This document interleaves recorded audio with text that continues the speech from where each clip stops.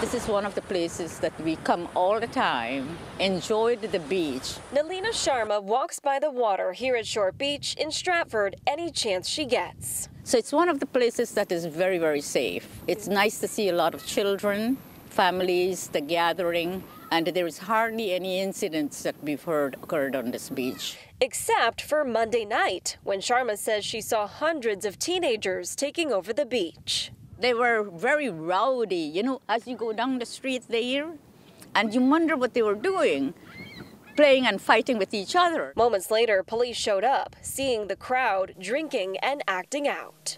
And they wouldn't leave the beach, and they were assaulting each other and accosting each other verbally. And the police called in mutual aid, and they decided to shut the beach down. A short time later, Mayor Laura Hoydick says the group shut down Main Street and ended up in the Wendy's parking lot, getting kicked out of there, too. And we want people to enjoy the natural resources, but we just want everybody to be safe while they're doing it. And when Hoydick says police noticed another post on Tuesday on social media with another gathering planned at the beach, they shut it down by 4 p.m. Several residents thanked us for closing down the beach. A similar thing, Hoydick says, happened last year during spring break. And as the weather warms up, they'll be checking beach stickers and cracking down on this type of behavior. If you want to gather, you're always welcome to gather, but don't do it in a proper manner. Don't assault anyone. Don't be verbally abusive.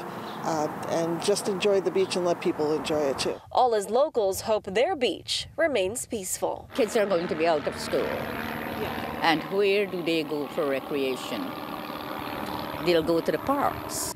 Now, the mayor says she's not aware of any arrests made here at Short Beach Monday night, but you may remember a similar situation happened at the same time, the same night over in West Haven, only to a much larger and more violent scale. In that scenario, 12 people were arrested. Now, at this time, police are not connecting the two incidents. We are in Stratford. Julia LeBlanc, Fox 61, Connecticut's news station.